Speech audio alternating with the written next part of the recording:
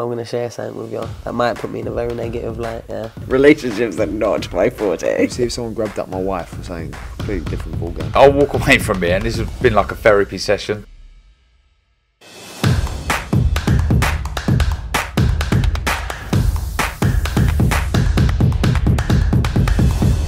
Razabani for IFL TV, proudly sponsored by Everlast, Ricky Hatton. How was that? Talk to me. Let's go to the ring walk, because that gave me goosebumps and brought me down back to memory lane. No, it was brilliant. It was brilliant. Yeah, the crowd, you know, the roar of the crowd, Blue Moon. Just when the minute I just come out of the tunnel and started making me entrance, do you know what I mean? Before they even announced my name, just the roar of the crowd. And walking from the changing rooms here to the arena, it was just, I could just hear it. It was getting louder, and it was just brought up so many good memories back. You get into the ring, we know it was going to be an exhibition fight. We know you weren't going to go all out, but you seem quite content with the pace, and you kept throwing that jab, you kept moving your feet. How did your body react? I felt great. I mean, I'll have to watch it on the TV, but I mean, my gas felt great. Do you know what I mean? I think I could have upped it more if I'd have wanted to. I think because my gas was great in the corner. I was having conversation with Blaine, my trainer, and everything. And but I thought the pace I set and the thing was just enough. You know what I mean? Because it is an exhibition, and at the end of the day, but you've been watching me for years. You could see me in the corner, just nothing. So I think. If it hadn't been an exhibition, I'd have put my foot down, but it was an exhibition, so I think what me and Marco did was just perfect. There were times where you landed clean on him, there were times where he landed the overhand left on you, and it seemed like you were talking to each other to say, whoa. No, not at all. He hit me with a swing at a big long left hand, and it cracked me, and it was quite a good one. And then he backed off for a good 30 seconds, you know. But I mean, it was like there was really no need. I thought, you know, but no, it was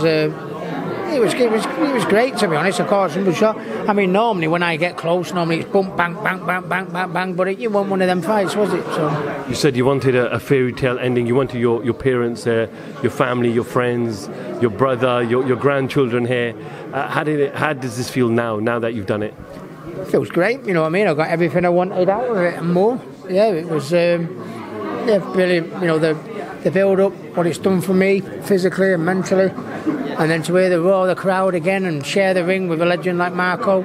I mean, you know, when people say these exhibitions, they're a waste of time and that, how can it be a waste of time? Look what's happened to Ricky Hatton. Do you know what I mean? You know, I've inspired people out there with mental health and weight problems and this and that, and I've shared a ring and did an entertaining, you know, night with showcasing our skills again.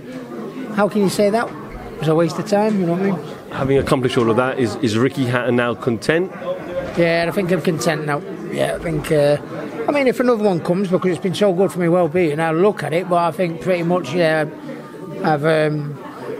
Yeah, you know, I was happy with tonight, to be honest. And if that is my last dance, that'll be good enough for me. So, I know Floyd Mayweather's talked about doing an exhibition in the UK, but I'm guessing he will be the absolute perfect dance partner for an exhibition. Suppose so, yeah. You know, if I decide to do one, I don't know whether I want to do it. I mean, I did this for, you know, because I'd lost family from mental health. I've lost loved ones from mental health, lost loved ones through the COVID.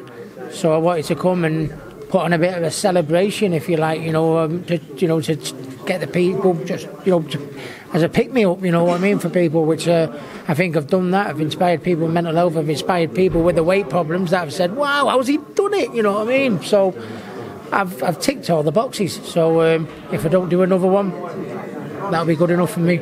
I know you're in the gym anyway, you train many fighters and many other individuals, but do you want to make sure that you stay in decent shape and not, add too much weight? Change for me now. This is the stay Ricky Hatton.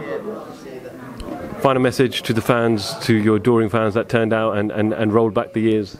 No, just thank you for coming. You know what I mean? I appreciate that it's, it's an expensive time for living in it, for petrol and lighting and electricity and all the things that go with it. And we're 4 weeks away from Christmas, and I think everyone's struggling business-wise and crowd-wise and concert-wise and stuff like that. So you know, bearing that in mind, and we're 4 weeks away from Christmas, I think that was sensational from the fans again, and I hope they enjoyed it. Ricky, from myself and everybody, thank you so much for the great memories, and long may it continue. Cheers, mate. Ricky Hatton for IFL TV, thank you very much. Stuff here. Relationships are not my forte. See if someone grabbed up my wife for saying completely different ball game. I'll walk away from it, and this has been like a therapy session.